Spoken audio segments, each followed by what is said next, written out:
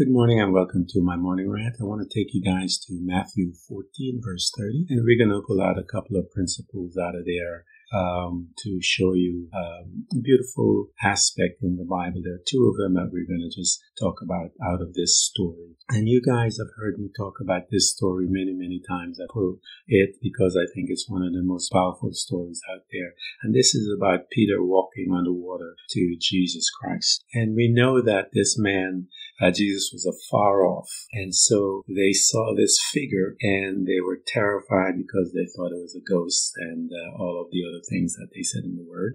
And Peter comes up and he says, "Lord, if that's you, invite me to come out to meet you out there." And Jesus said to him, "Come." So then when Jesus said, "Come," that means that Jesus offered his invitation, and it's now his desire, his will, his decision to come out. And he stepped out by faith. He began his journey, if you will, by faith. And I believe that that Jesus may have stayed there, maybe to see what was going to happen. But this is just conjecture. But I think Jesus wanted to show them all that through faith, all things are possible. And Peter began to walk and towards Jesus. One of the funny things about this story, it never mentions anything that was going on with the others that were in the boat, the other disciples that were there. It didn't tell us how they responded, what was going on with them. But I'm sure there's a part of amazement that they were looking at Peter, someone they knew, that they grew up with, that was performing just like Jesus, and he was walking on water with his faith. And as the story tells us, that a couple of things began to change around them. And as things began to change around them, we then get a different vantage point as to what started to happen to Peter. So Peter began to walk towards Jesus Christ, and it tells us in Matthew 14:30, it reads in one translation, "But when he saw the strong winds and the wave, he was terrified and began to sink." So that's one translation. And it tells us that the other was, "But when he saw the wind, he was afraid and beginning to sink, cried out, 'Lord, save me.'" So I want to entitle this morning rant today, and beginning to sink. Beginning to sink, he cried out, "Lord, save me." And so you and I have started our journey. And somewhere along that journey, we took our eyes off of the word, the promise of God. And God was still there. Jesus was still there. And he did not move. I actually believe that Jesus was just waiting for him because he told him to come. He says, "If that is you, bid me to come to you." So Jesus says, "Come to me." So it could be that Jesus was just standing there waiting for him to show up. And he began his journey as you and I do. And in the midst of that, something happened. So let's take a look at this translation. It says, "But when he saw the strong wind and the wave." So at some point, he switched something. Regardless, the winds were happening around him, but he wasn't focused on the winds at that time. But suddenly the winds began to change, and he began to change his focus. So it says that he saw. So that means he must have taken his eyes off of Jesus and began to look around him. When he saw his surroundings, he began to sink. It tells us he was terrified and he began to sink. Another translation says, "But when he saw the wind, he was afraid and beginning to sink, he cried out." So you and I, again, as we are walking through faith, that I did a study a while ago, several of them, about the enemies of our faith. One of the enemies of our faith is fear. And fear will cause you and I to get out or change focus, if you will. And when we change focus, the Bible tells us that we begin to sink. And so I wanted to take you guys to a couple of scriptures and bring you some other pictures as to what to do when you're sinking. And we see Peter did one of the very first things. What did he do? He cried out. So that is basically a state of prayer or desperation. That's a type of prayer. That's a desperate prayer that you see that right there. Cry out, "Lord, save me." That's what he said. And the Bible tells us that immediately Jesus Christ took his hand. So here we are talking about this situation. Let's take a look at it as the process of what's happening. So you and I start our journey, and all things are good. we're praising God. And usually when things are not there on our timeline, we begin to begin to get a little frustrated. We begin to look around us and notice that it's not happening in the timeline that we want. And then we began to exit faith, if you will.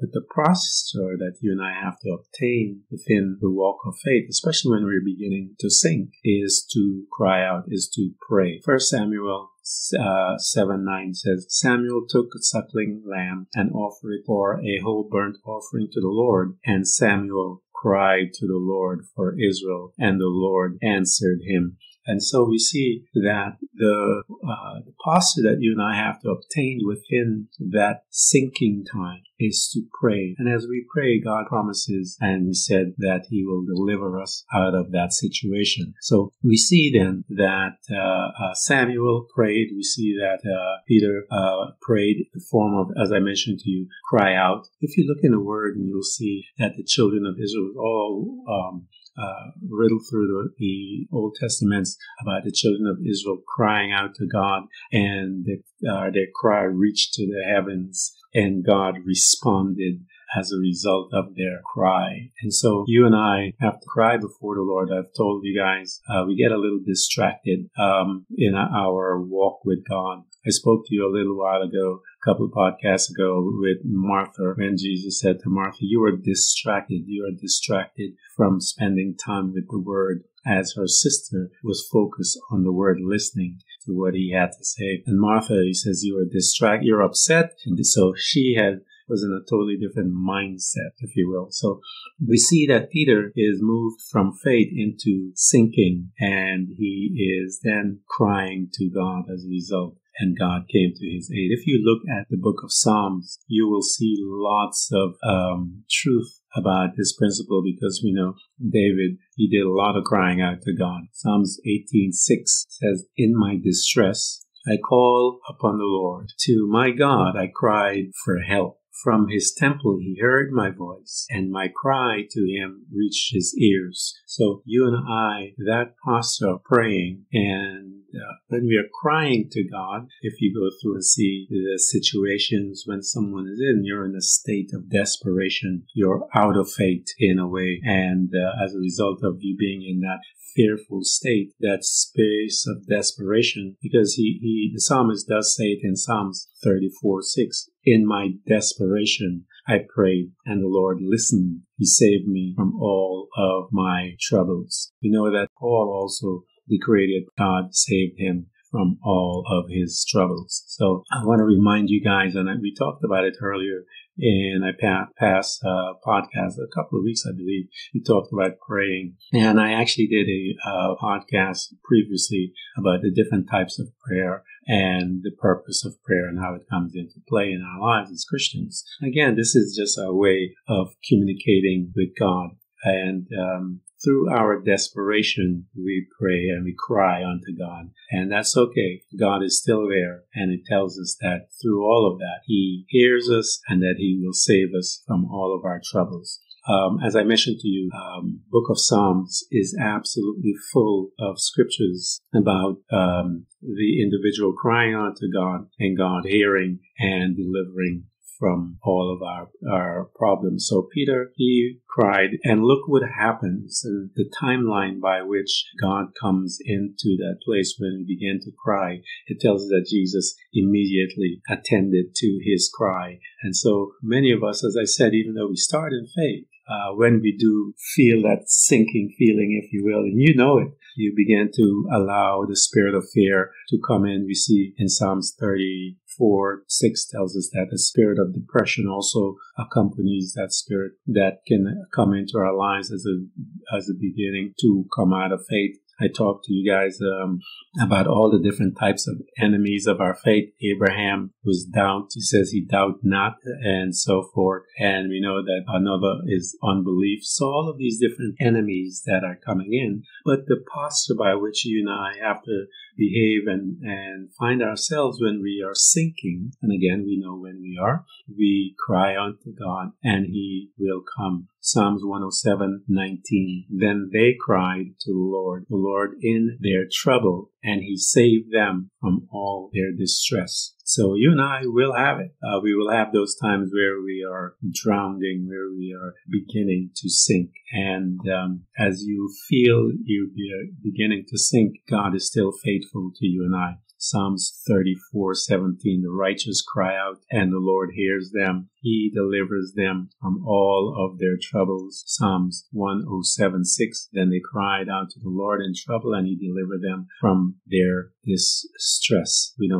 I read previously once 107:19. You have Psalms 18 verses 6. In my distress I call to the Lord. I cry to the Lord for help. For this temple from his temple he heard my voice. My cry came before him into his ears. So we know that he's attentive to us as we begin to sink and we begin to cry. That God is coming to our aid. Psalms 31:22. In my alarm, I said, I am cut off from your sight, yet you heard my cry for mercy when I called to you for help. And the Bible does tell us, it says, come boldly before the throne of grace, whereby you may obtain mercy and find grace to help in your time of need. So you and I, when we are in that state of beginning to sink, God is still able to come and save us and rescue us from all of our troubles. Psalms 145:19, he will fulfill the desires of them